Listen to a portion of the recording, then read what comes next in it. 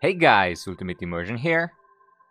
In this video, I'm going to show you how to install my mod and textures for your Minecraft, for which we will go through Optifine, Forge and shader installation to get the same result as you see here.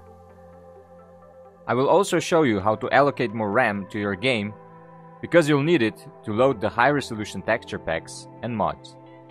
We'll also go through some ray tracing shader optimization, so you can gain few extra frames without any drastic visual difference. I will split this tutorial in chapters, so it's easier for you to follow.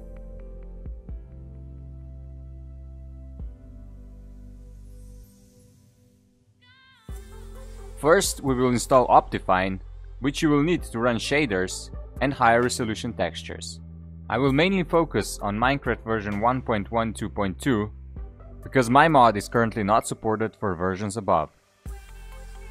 I do plan to make it compatible, so once it is, the installation procedure will be exactly the same. You just have to be careful which Minecraft version you install Optifine and Forge for. For 1.12.2, we will install the preview version of Optifine because it now supports SEUS PTGI E8 and E9. Simply go to Optifine website, open preview link and download the latest 1.12.2 version.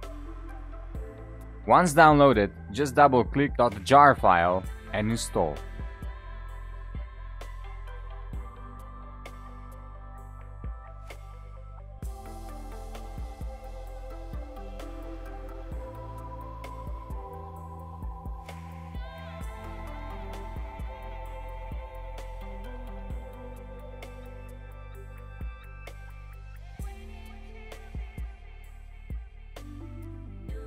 Next we will install Forge, which is a Minecraft mod loader.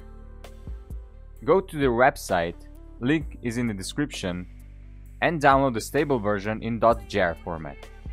You can use any 1.12.2 version with my mod in case your other mods require different Forge versions. Simply double click the file and install the client.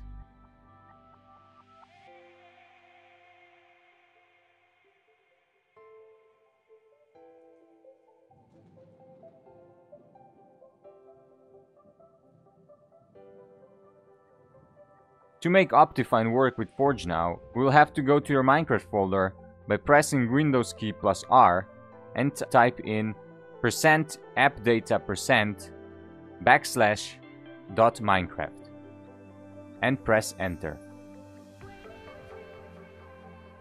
Now we will make the folder called mods, which will be later used to drop mods for them to be loaded in the game.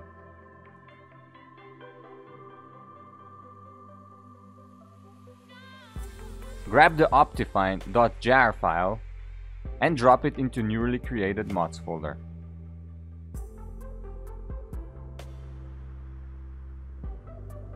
To launch Forge, you will now have to select the Forge game instance in your Minecraft launcher.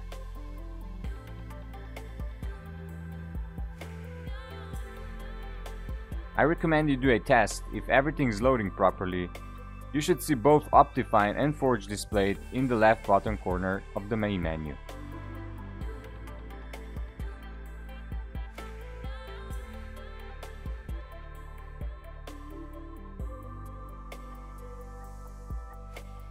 Now we will install a shader, my mod and my texture pack, which is basically just a simple drag and drop in the correct Minecraft folders.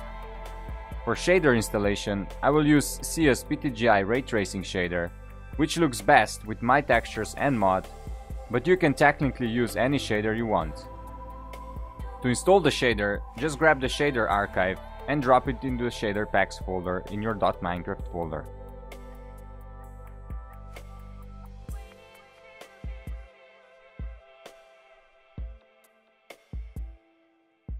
You can add as many shader packs to this folder as you want, which you will need to load within the game later. To install textures, just grab the texture archives or folders and drop them to resource packs folder. Again, you can have as many texture packs in this folder as you want and will be loaded within the game later.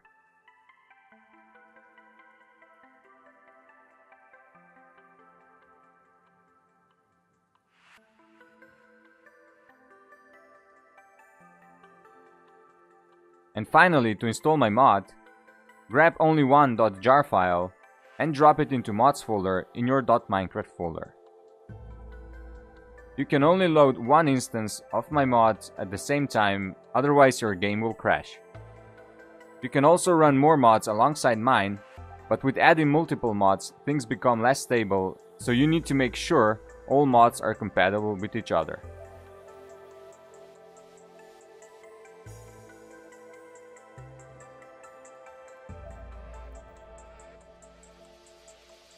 For the final step, we will allocate more RAM to your game.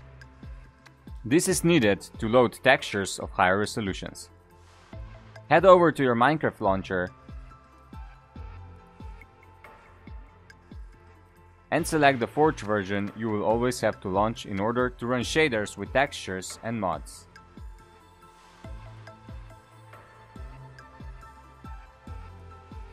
Click Edit and under JVM Arguments, change the number to allocate more RAM.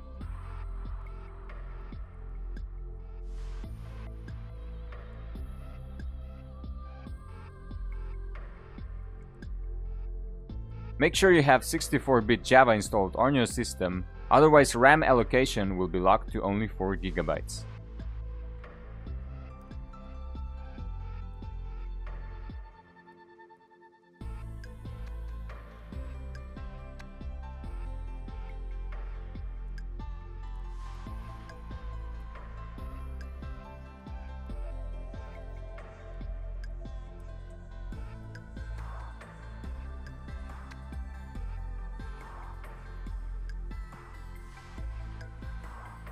Now we can launch the game and load shader and texture pack.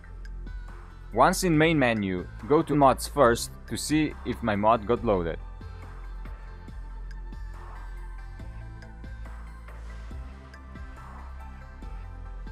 Now we will load the shader. Go to Options, Video Settings, and Shaders, and click on the shader you wish to load.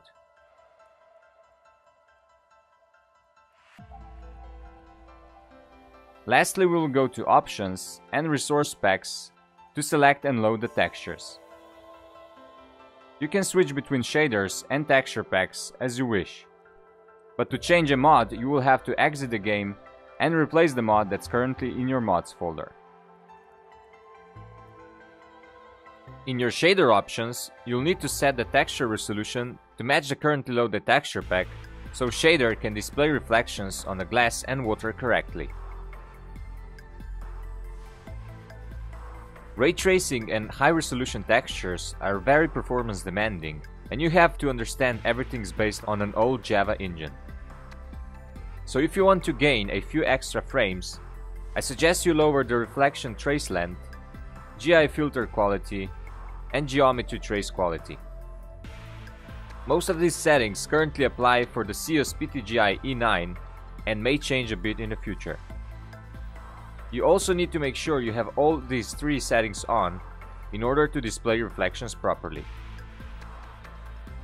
Lastly, I suggest you play on a flat world and not survival generated one for better performance, and use around 2 to 4 render distance in your Minecraft video settings. Reducing your game resolution will also help performance drastically. You can play with these settings and see what suits your computer best. Alright guys, I hope I covered everything and you found this tutorial helpful. Please leave a like, subscribe, and comment your thoughts if you did. For more help, you can join my Discord or my subreddit, and I'll see you in the next one. Stay awesome!